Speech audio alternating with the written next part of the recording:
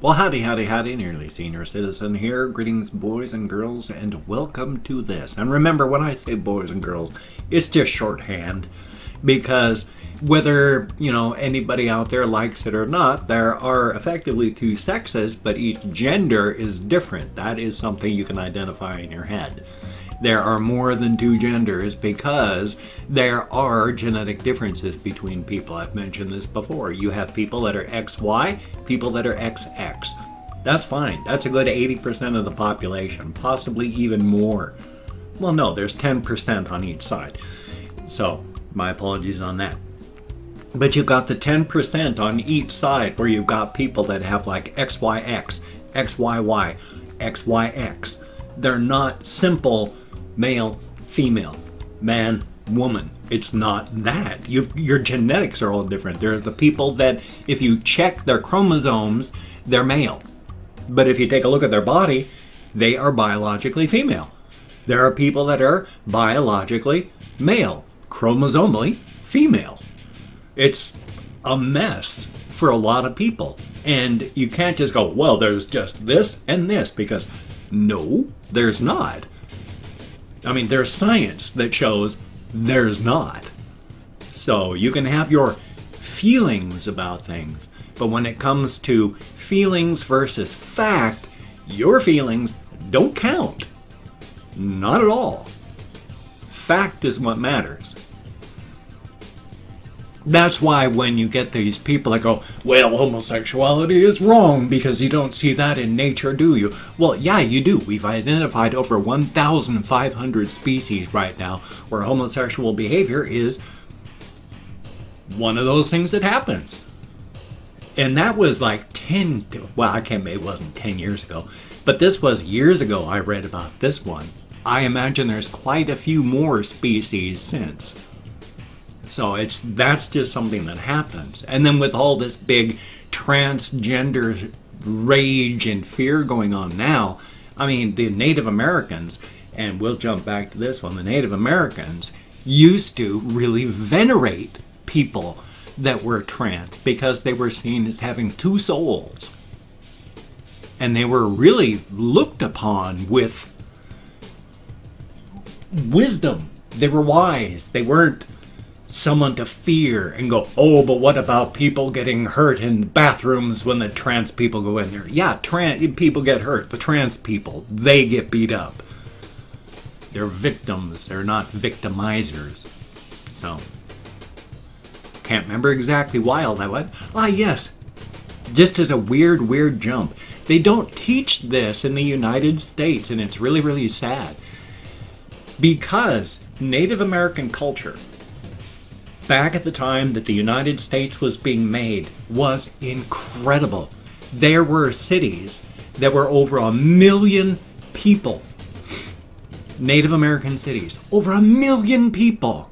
Huge. Everybody loved the Native Americans. Everybody. There was a huge issue with people would come over to this country, interact with the Native Americans there, and they would drop everything and convert. And that was amazing. I mean, where else are you going to see that sort of thing? And so people used to convert and then go live like them and live with them because they were rejected all this European and American stuff, and they wanted that. And everybody, oh my God, raging hormones for all of the Native Americans. Everybody wanted to have sex with all of the Native Americans. And it didn't matter gender. Everybody was like, oh my God. The men were just like, that guy over there, he looks hot. As well as going, I want to have that woman. They're going, I wouldn't mind having that man either. And the big thing here that this one, jumping to another subject, when they're going, oh, even the women would do this. Well, biologically, again, this is just simple fact. Biologically, out of the box, men are either homosexual or heterosexual. Women, default, out of the box, bisexual. You are attracted to both. Culturally, you get assimilated into what is culturally right, what is culturally wrong. So you've got that. We're caught inside, especially in Western culture, especially Americans, caught up in this stuff. There's the big glass cage of culture, and culture really is like a prison at times. It tells you what's right, what's wrong, what's good, what's bad, and there's nothing wrong with that. Excuse me. I took my meds on an empty stomach again today. But instead of just flat doing that, sugar. So it wasn't just like taking it with water. I had my stomach has to dissolve and eat the sugar. So it's got something in there. But it's whether you want to admit it or not, science has shown that out of the box, women default to bi. And then culturally, you're told what's right, what's wrong. The glass prison. And the glass prison of culture is interesting because I call it a glass prison because you can't see it. Because culture tells you what to do. Culture is it's like you're in a big survival box that's a couple blocks long. And you've got a person that says you learn through experience and you learn by watching other people that when you walk by this kind of building, you cower down, you duck. Because if you don't duck, you're going to get hurt or killed by the machines that run the box. And so when you come across this kind of building, you duck down. And when you come across this sort of situation, you hop and you skip. Because if you don't, you're going to get hurt. And so you've got all these people living in this artificial thing that have to act in a weird way to survive inside of that box. Same thing for us, too. We just don't see the prison. Culture tells us, oh, you act this way when you're around a church. So instead of ducking down, you just act a certain way when you're around a church. Culture tells us you hop and you skip when you come across this sort of situation.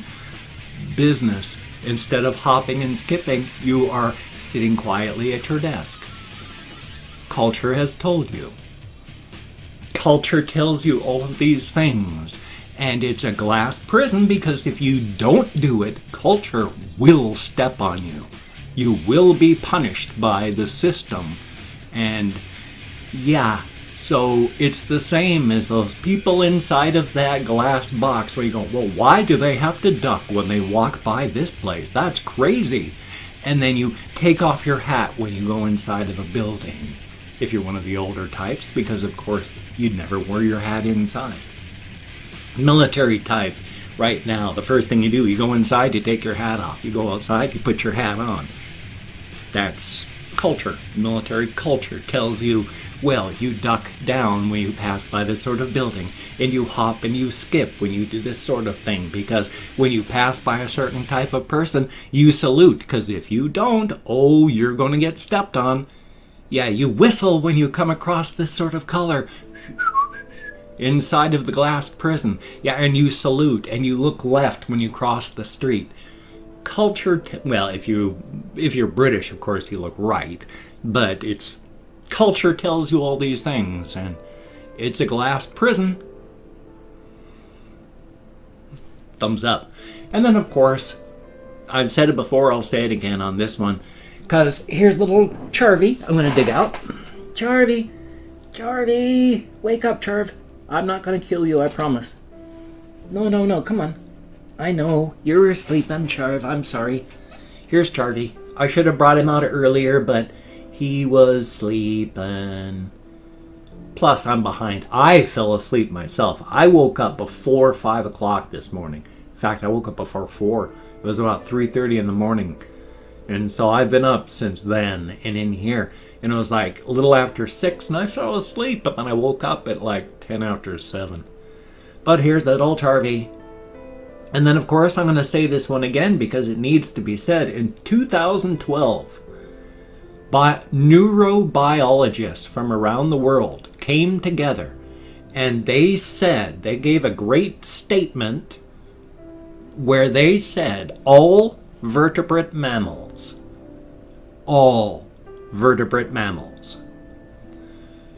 birds, because they have analogous brain structures to vertebrate mammals. They're different, but analogous. And so it's because of parallel evolution, all birds, well, most birds, all vertebrate mammals, and some other creatures like octopi and the like are just as sentient as we are. We have bigger computers than they do. We run a much, much more rich operating system, but they are no less sentient. They are no less aware. They all have that spark of I, and they all feel and experience and have emotions. You may be taught in school, oh, animals don't do this and that. Unfortunately, especially if you're an American, public education is fallen in standards so badly that it's a lot of places are still having to use books from the 1940s to learn from. Yeah, the public education system is being dismantled from the inside out here in the United States. Thumbs up! But still, I mean, life is life, isn't it? But yeah, I fell asleep this morning, and so I'm tired. I went to bed at like 11 o'clock last night because I was just exhausted. I'd been up since like 4:30 or so the previous day, yesterday. I had to take a shower, so I was exhausted. Last night I was just, ate some hot dogs, went to bed. But it was before 4 o'clock. It was like 3:30 I woke up this morning. And it was just, I hurt, and I was uncomfortable. I couldn't lie down anymore. So I got up, came in here, and I was just reading and tweeting and doing this and doing that. Just waking up and doing stuff. And then I was just sitting here and listening to a video, and then I woke up and it was 10 after 7. So now it is 7:27. I am way behind. I'm a good half hour behind. But I understand too, my deadlines are my deadlines, and I'm so sorry. I have got to get that stuff put up over the window. I've got the cloth. I need to get tape so I can tape it up, or staples or something, so that it won't just go and fall. So, yay! Good old sunlight. Try to remember what I was talking about. I can't remember at all. The sunlight went and blew the thing out of my head. But so that's the kind of day and morning that I've been having. And that's okay. I'm going to hopefully be streaming again today. I don't know that I want to stream daily. I like doing it. I enjoy it. It's just I also need time that I can do other things. Because yesterday as well, it was 8 o'clock at night before I got out to go for a walk. Because that's the only time I had free. I kept getting up. I kept making videos and editing and rendering and uploading. I couldn't leave because I had a video I had to edit. And then I couldn't leave then because I was uploading this thing here. And then I couldn't leave then because I was recording. And it just all day until 8 o'clock that night before I could get up and go for a walk. That was kind of, I don't like that. I need to keep walking. If I'm going to stay the healthiest I've ever been, because aside from a few things, I am the healthiest I have ever been right now, with my pulse being incredibly low, everything just being low. And the slower your heartbeat, the better, because the slower it beats, the more efficiently it beats, so it doesn't have to beat quickly. My pulse is slowly dropping down to 50 or less. It ain't much further, and it's going to be at 50. And that's fine. I mean, you'll find athletes, their heartbeat is low just by walking. I am driving my system into health. Walking is incredibly good for you. They did a study on American postal workers, those people that just walked to deliver the mail, and that's all they did, versus other people that did sporadic exercise. And they found out that the people that were in incredibly good shape were just the people that walked. They didn't do anything else. They just delivered mail by walking. Incredible shape. Better than anybody else who was just, you know, going off to the gym for a little bit. You only need 20-30 minutes of hard exercise daily, or just go walking. It's got to be a while. You can't just go walk 10 minutes and then go, okay, I'm good. No, no, no, no, no. You got to spend miles and miles and miles. So I've also opened up 24 hours worth of comments in my community tab. My arm is really tired, so I can't keep that up anymore. I'm going to thank 20 to 25 people for having left me a comment, and even though I'm counting in American Sign Language, right here I still get lost, so hopefully 20 to 25. If I mispronounce a username, an American English speaker, we're really good at polluting the world, being arrogant, and telling the world to piss off. Not so much good at pronouncing people's names, but I'm doing my best. Thumbs up on that. And of course, I'm not reading the comments right now. I am just thanking you for having left me a comment. Good comment, bad comment, indifferent comment. The fact is you left me a comment. That's what's important. I better hurry up. I'm running out of time here. Where is Chrome? Here we are. Super Melon Brothers, thank you very, very much. And Gary Plays, greatly appreciated. Iconsti, I sure hope I'm close. Tundra Keeper, always good to see you. Kira Linham, hello, glad to see you here. Very, very good thing. And Janelle O, greatly appreciated. Hell yeah, Maine. Maine? Okay, well, son of a gun. And Nebula, thank you very, very much. Lin Lu, greatly appreciated. Talina Coble, greatly appreciated. Alessandro Mercado, thumbs up and thank you. Dankayaz, I sure hope I'm close. Thank you. XX_Alaska 5000 XX. Oh yeah, last night you had said it was like you look depressed. I was like, no, I'm just tired, exhausted because I'd been up so early yesterday. Brian Glenn, greatly appreciated. Half-Life, open parentheses, GER, close parentheses. And Panda 8, I guess. There's no A, so it's PNDA. Bricks from Mars. And Dinah Mama, thank you very much. J-Rock Vampire, I sure hope you're feeling a lot better. It's been a while, and I hope you're feeling good. So thumbs up. And there is Winston Hilborg, thank you very, very much. JP, thank you very much. Kathy Kit's Cat, always good to see you. Jim Saunders, greatly appreciated. And Weiss Schnee, thank you very, very much. And then last but not least, Pessimist Prime. Thumbs up and thank you. Pessimist Prime. It's like Optimus Prime, except a pessimist, I guess. But still, thumbs up, each and every one of you. Greatly appreciate it. Get me out of my head, into the real world, dealing with actual people. That's a good thing. So thank you very, very much. I do have an Amazon wish list. Well, I don't know where I've got the thing, but if you could check it out, it's down below. If you could purchase something off that, that'd be awesome. My thanks to absolutely everybody who has purchased things for me off that list. You are incredible. It is very, very cool. You don't have to, don't feel obligated. And I'm partnered with Humble Bundle, so if you could check those guys out, if you purchase something through them using the link down below, then money's going to get kicked back to me, and eventually I'll be a paid sponsor for them. I'm not paid. Right now I'm just shilling myself out for free because nobody uses the link to buy anything. So maybe if somebody does, eventually I'll be paid.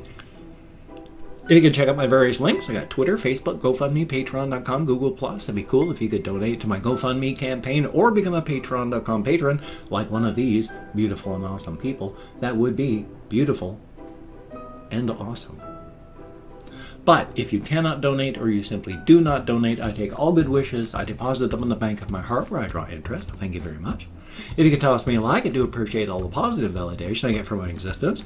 And if you could subscribe to the channel, that would be cool, but I would understand if you don't want to. But if you are down with it, I will do my best to keep you entertained from now until the literal end of time. My time, anyway. Average lifespan of an American man is 74 years. I'm 55. Hopefully I'm not going to die of anything horrendous when I go off and get myself checked at the VA here soon.